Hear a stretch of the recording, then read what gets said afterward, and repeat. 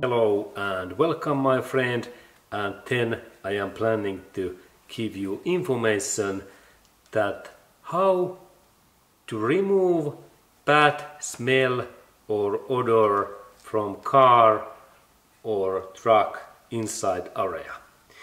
And this is really easy and free way what we can do by self. And this is really tested. I have tested that thing in my cars. And now we can remove this process and cleaning these all smoke items, cigarette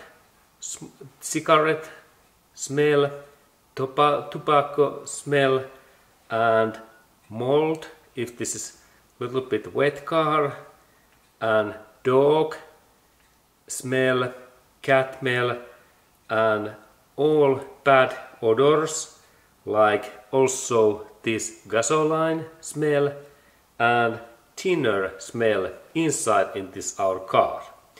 Okay, and how this happens?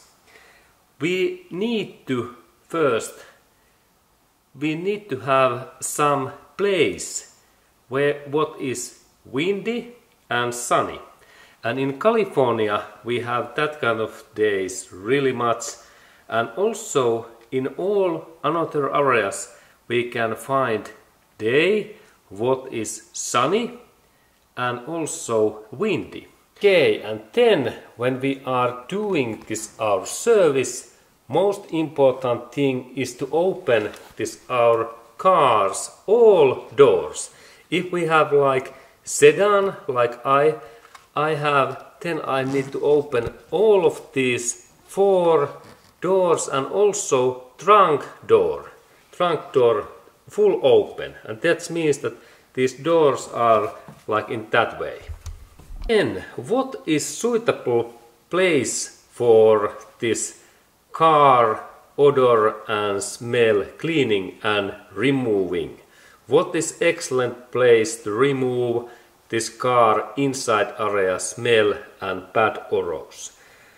These good areas are if we have some fresh area where is fresh air, and of course we have to be in outside. This is a little bit difficult to do this cleaning in inside or some garage, because we need this fresh air about 8 hours. 8 hours we have to be in outside and this windy area. And excellent places to keep our doors open are if we have own private area in countryside, or in some forest cabin, or then in sea.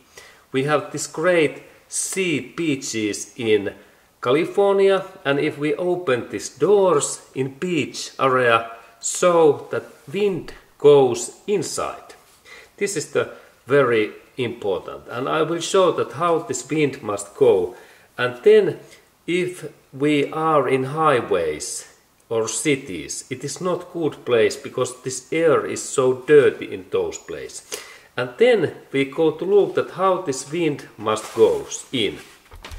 The wind must go in this direction, that it goes in inside. This is the key point, that we have to install our car in like in faced on that wind goes in here, and idea is that it goes through in that area inside, and when our doors are open, then wind goes in and in another door to out. And let's go to look this thing in outside. Okay, and now this my wind is going in this direction, and it goes in directly in inside in here, and then this door keeps this movement also in nicely in this direction. That it is good to install our car so that wind goes in this direction. That idea is that wind goes inside in cabin area. This is the key point.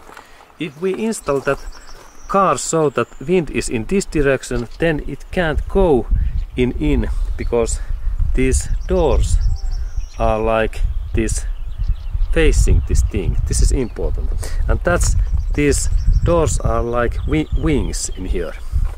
Good.